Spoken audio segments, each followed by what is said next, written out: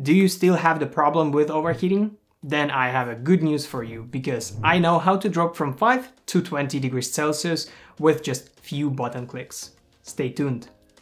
What's up everyone, my name is Andriy and today I will show you how you can easily disable CPU Turbo Boost on your laptop and save it from overheating and eventually dying. But first let's clear something about the CPU Turbo Boost feature. You see, the CPU's core's clock speed isn't static and constantly changing to give us, the users, the best possible performance with a reasonable power efficiency. In normal words, full power when we need it, like playing games or doing really heavy calculation, and reduce power when we kinda surf internet and watch movies and whatsoever, something very small. So it sounds really great, but hey Andriy, why do we want to disable it? In reality, modern CPUs have 4, sometimes even 8 cores and 16 threads running from 2 GHz and up to 5.2 GHz, and produces as much as a small nuclear reactor in the very limited and concealed space as of your favorite 2-kilogram laptop. And do you know what happens with the CPU that is overheating? It drops its clock speeds down, which is called CPU throttling. And it's almost like the CPU saying, "Oh guys, that's too hot, I cannot work like that anymore." And of course it's getting slower. And after all, of course, it's not really big deal for our CPU to do this over and over. It can withstand this kind of load, no problem, but other components in the laptop can't. Let us not forget that a laptop is a very high density package of multiple components that can be not that tolerable to the heat, and especially constant heat, as our CPU and GPU. And I bet you would think that's it, right? Not exactly, because over the course of the time, our fans and the radiator tends to get clogged with different dust and dirt, which decreases the efficiency of our cooling system and worsens the entire story for our laptop. What do you think of that? So now you know the entire sad story about the modern gaming laptops, and we finally can go back to the business and disable this CPU Turbo Boost feature.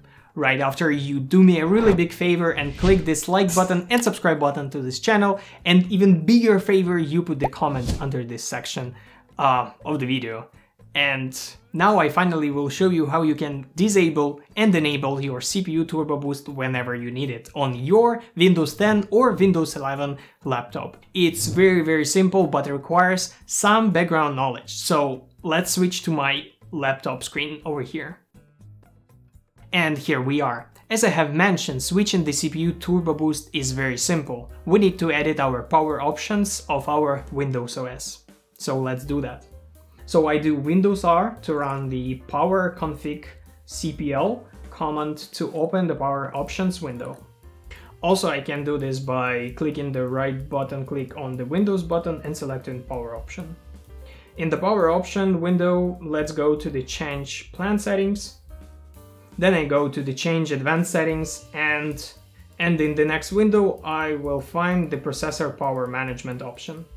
So next, under process power management, there is a process performance boost mode, which is the setting that we are looking for that allows us to tweak the behavior of the CPU Turbo Boost feature. I know this option is not visible for the most laptops by default, therefore please go directly to the next chapter where I show how you can make this option appear by editing the registry of your operation system, and after you are done, please go back to this chapter once again. By default it's set to aggressive or enabled, which is basically turned on, and we just need to turn it off by simply setting it to disable. That's simple, right? Also, if you want to restore all the settings that you tweaked before back to the manufacturer settings, just click that restore default settings for this plan button and everything will be back in no time. Now about this not visible option. On most systems, this option is not visible by default and needs to be enabled through editing the registry of our Windows. Don't be afraid, really, it's way simpler than it sounds. Just bear with me for a couple of minutes and you will have it enabled. So let's open our registry and follow the path that I'm following right now. Also, I will put all the links and all the path to the video description so you can just copy paste and put it and really easily change it yourself.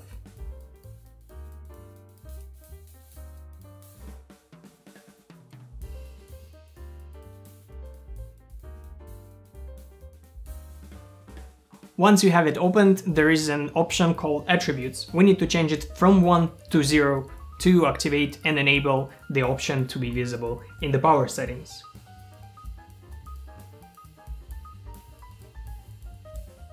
After you are done, just close everything up and reopen the power settings options, and your option should be visible for you straight away. So go ahead and finally disable the CPU boost and save your laptop from heating, overheating, burning and exploding just in front of you. Good job, and that it is for this time. Please let me know in the comment section if it worked for you and helped you to resolve your issues with overheating. If not, please leave the comment as well. I would like to help you to figure this out. Thanks for watching. As always, hit the like button, subscribe button to my channel, and we see each other in the next videos. Bye.